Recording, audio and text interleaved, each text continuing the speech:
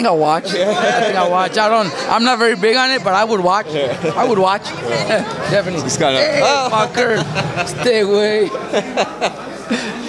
Just kind of last question, brother. Triple G Canelo rematch. Triple G Canelo rematch. Obviously been announced. It's gonna happen. How does it play out? Hell of a fight. I think Canelo's young. Learned a lot from the first fight. He's gonna have more confidence. I think Canelo wins. But Abel Sanchez is a great trainer. Abel Sanchez is gonna come up with a good game plan, and he might show us something that we don't expect. But my pick is Canelo. He's younger. He learned a lot from the fight. He's gonna be confident, so I pick Canelo. But I wouldn't be surprised if Triple G wins, or maybe even knocks him out. Because Abel Sanchez, I have a lot of respect for Abel Sanchez, and I think Abel Sanchez is capable of coming up with a good game plan and pulling it off.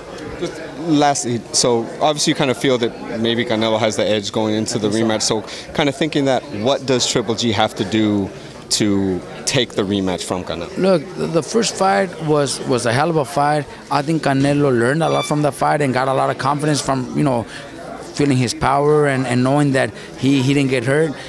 I think Triple G just needs to put more pressure, but Canelo's going to be faster too, so it's going to be a hell of a fight. I just can't wait. I can't wait to see how Abel's doing in training camp, or how Canelo does, after the first fight. It's going to be interesting. We're all excited, man. Really appreciate your time, sir. Thank you. Let's get to work.